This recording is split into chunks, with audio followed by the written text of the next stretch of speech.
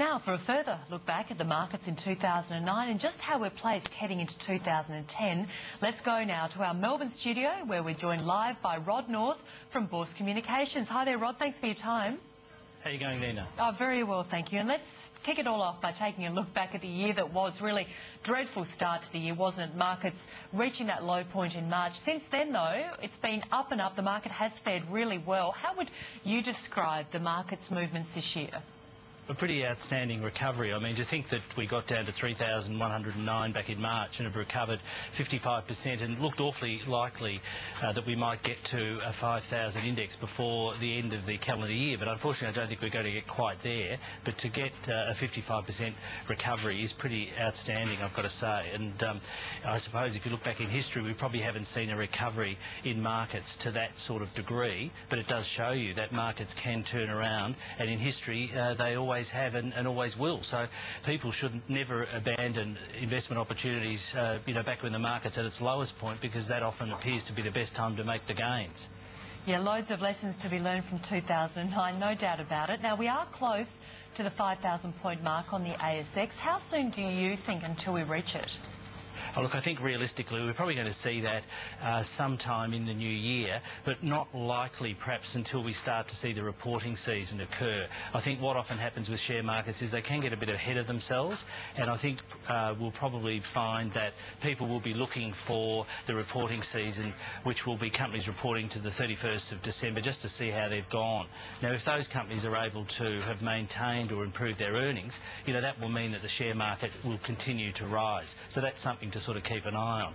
We saw a few stocks that started to show some indications of that, and I think a very good one was that Qantas a week ago put out a profit forecast that their profit would be somewhere between 50 to 100 million, which pretty much indicates that their share price is likely to go up in the new year. So yes, I think we'll see that 5,000, but probably not until maybe sometime in February. And what about looking beyond that too? Because, of course, previous market high of 6,800, we last saw that back in November 2007. And gosh, how so much has happened since then. Can you realistically see us getting back to that mark anytime soon? That's a very interesting question. I did a lot of analysis of that when I wrote my book, actually, and what it shows is that generally the market high of 6,800, which was achieved in November 2007, is likely to get back to that peak in about 33 months. So we're still a fair way from that, and I think realistically the market moving up by nearly 55% in 12 months, I don't think we're going to see that same pace occur, because we've got issues that we need to look at, like what the GDP figure for December, the December quarter, is going to be. Is that going to be a small positive, or could that be a negative? I don't think that necessarily, in terms of the recovery process that we're in, that the economic indicators yet are perhaps going to enable that market to get back to that level very quickly. I think, you could say that 6,800, that previous high, is probably still a good year and a half to 2 years away. We could probably say there could be some chance it could be achieved in 2011 or 2012, Nina. Rod, let's talk about investor sentiment. Everyone pretty much agrees that a lot of risk appetite is coming back into the market now. It does seem that, or do you believe it seems that investors, that air of caution is starting to be whittled away again very quickly, in fact, and this real overwhelming confidence and optimism seems to be flooding back into the market, perhaps a lot quicker than you and others would have expected? Yes, I would agree with that, because there's definitely a psyche, because we've moved out of the fear cycle, and what we're now starting to see, and particularly with the September figures that came through for people's superannuation returns, people are pretty delighted that a lot of the gains that were lost on paper have worked their way back, and I think when we see the December year-end figures come through too for people that have invested in super, they'll probably be just as delighted. And it's always interesting that good news like that always encourages more people back into the market. Perhaps in some ways that even in late 2007, when our index was heading, very close to 7,000, people were choosing that time to invest. So it doesn't always necessarily mean it's the best time to invest. People's optimism, often sort of gets ahead of itself. Yeah, it's a good point. Now, they've described 2009 as being the year of the recovery. What are the major stocks and sectors that stand out to you as being a really big part of that recovery phase that we've seen this year? Absolutely. When you look at it's few stocks, it's very interesting. Even when you look at the top 200, it's really banks, banks, banks, and banks. The banks have been outstanding. Each one of the banks has recovered over 100%, and we've seen BHP and also Rio recover. So generally it's been the top really 10 stocks that have really probably taken most of that gain of the 52%. I think if you analyse it, the rest of the top 200 really perhaps don't even make up much of that percentage. It's really largely been, the biggest stocks that have driven, the market recovery that we've seen so far. And that's not that unusual, because generally when, value's perceived to get a bit ahead of itself there, you find investors then start to look at other sectors of the market and also start to look at the smaller cap end of the market, which has been pretty flat this year, I've got to say. So what you're saying is that really that the smaller mid caps, when you put them all together, they really had very little bearing on how the overall ASX performed, and it was really in the end put down to how a handful of the big stocks did.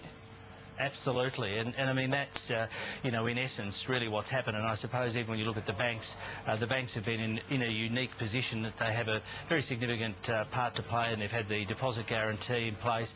We've seen a situation where the non-bank institutions basically disappeared a year and a half to 2 years ago, so their market share in the mortgage market's now gone close to 90%. So they're in a very good position to be able to benefit if you're a shareholder in a bank with earnings that are going to continue to improve. And of course we didn't see the massive write-offs that everyone forecast would occur post sort of 2007, 2008. That whole sort of contagion effect didn't occur, so that set the banks up for some really spectacular gains which we've seen.